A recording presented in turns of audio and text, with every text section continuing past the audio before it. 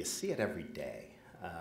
You know, you see how small the world is. I mean, I think everybody has an appreciation for the fact that capital markets and the economy is so interconnected. You know, the world is so interconnected today, far more than it's ever been. I think everybody understands that. And even when you look at the companies in Chicago or in the Chicagoland area, you see companies like an Abbott or Kraft or Caterpillar, whoever you pick. These are companies, big companies that have global operations. And even today, these companies have more than 50% of their revenues that are outside the US, just in our backyard.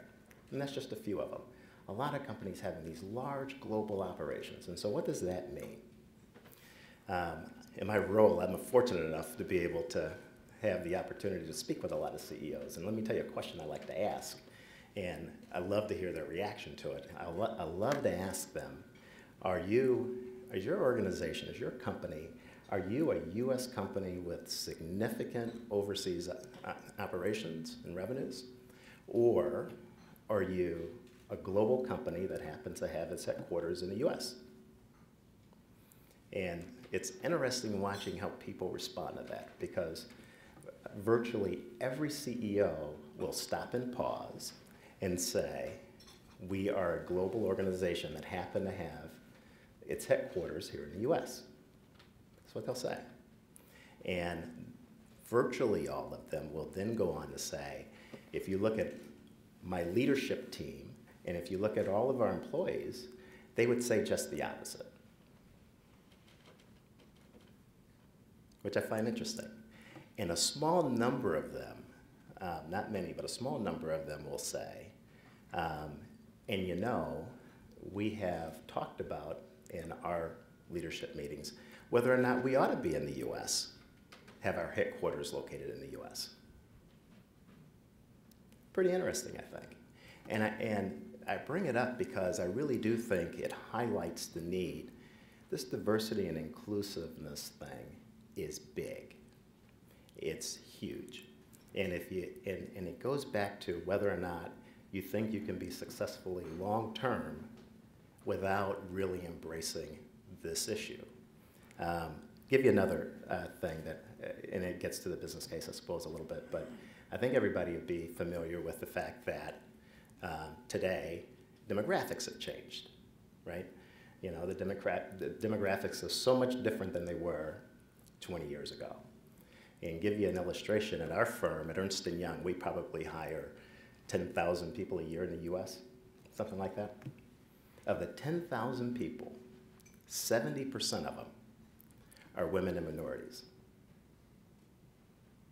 70%. Only 30% of the people that we hire are white males today. Now, 20 years ago, it was probably just the opposite. But it just shows you what's happening in the world today that really impacts our ability to succeed. It's a big change. I got some other stats that I'm going to share with you that I really like, and some of you may have heard this before, but what do we have? 6 billion people in the world today? Well, if you take that 6 billion people and you condense it down to 100, and you kept the same ratios, what would you have? Well, you'd have 49 women and 51 men. You would have 82 non-whites and 18 whites.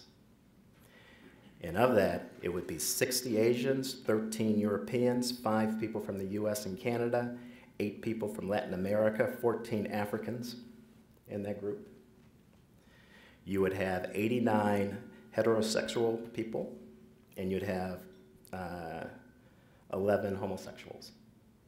You would have 33 Christians and 67 non-Christians. Think about that for a second, and think about how small our world is today. If you think about that same 100 people, 5 of them would control 1/3 of the world's wealth. 80 would live in substandard housing. 67 would be unable to read. 50 would suffer from malnutrition every day. Only 7 would have access to the internet, and only one would have a college education.